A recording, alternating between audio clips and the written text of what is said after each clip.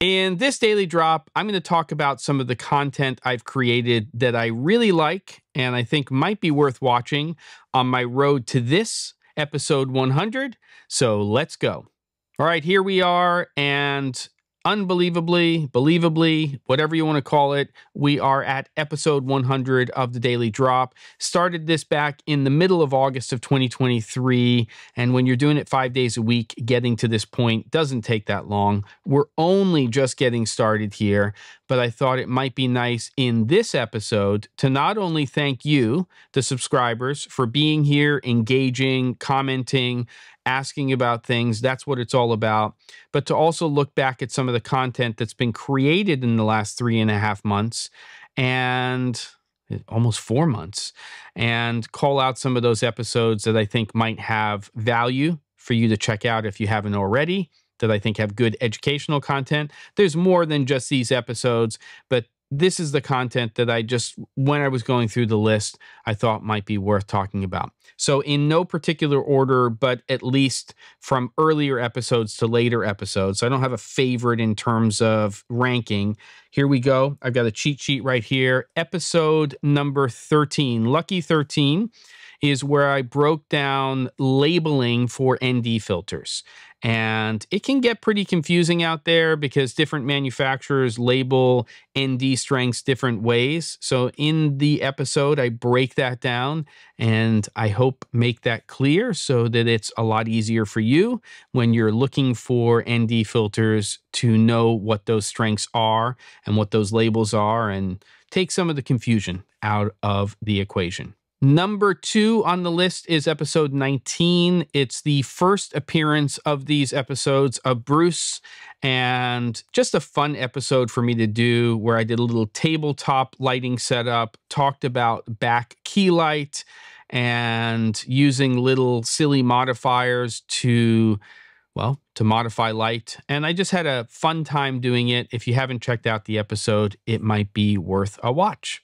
Okay, next on the list, episodes 34 and 37. They were not shot sequentially, but they are part of a, I guess, 2-part series on a do-it-yourself beadboard setup. I went to Lowe's and bought a 4x8 sheet of silver on one side, white compressed styrofoam on the other. It's all white compressed styrofoam, but it just has silver on one side, and broke that all down to make 2 4x4s and so on and so forth.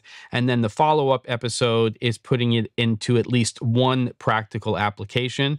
So I had a great time doing that. The reason they're not next to each other in terms of episodes is I did content on some other subjects in between, got to that later on. So those 2 episodes, and of course, like all of this, links will be in the description. Okay, next on the list, episodes 40 and 42, which focus primarily on using the SET.A.LIGHT 3D application, which I absolutely love. I've been using it for years now as an educator and have started to use it a lot more now for pre-visualization, for figuring out lighting setups, and just for learning lighting in general. I've also noticed there's a lot more cinematographers and DPs and content creators using SET.A.LIGHT 3D, and I just think it is an amazing application. It's been worth every dollar I've spent on it over time, and I'll put a link to it. There's also a code you can use if you want to get the application, which will save you some money. All right, here's another one with 2 episodes. It's episodes 57 and 58. It's the Ulanzi garage kit. Crazy little setup and a lot of fun to play with. In the first episode, I break down what this little kooky tabletop lighting setup is all about.